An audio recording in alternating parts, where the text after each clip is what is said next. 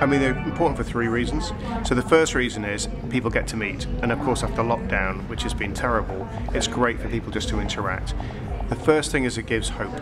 So hope to patients and survivors, but also hope for researchers like me. It's great to meet patients, see people you're actually helping, who you're working towards, and that connection is magical. I think the second thing is it's really important for the investigators to get together and learn about ideas that each of them are involved in, and also how they organise their research, and the challenges that they've had during lockdown and how they're approaching that. And then the final thing, of course, is fundraising. That's really, really important. Without the money, we could not do the work that we do. And so those three things are critical for evenings like today. It's important because individuals who are involved in, obviously, this particular charity relating to head and neck cancer, critically important disease that affects many, many men, particularly in this country. It's a really important disease for us to understand better. And so for that reason, connecting those patients, those fundraisers with those researchers is key.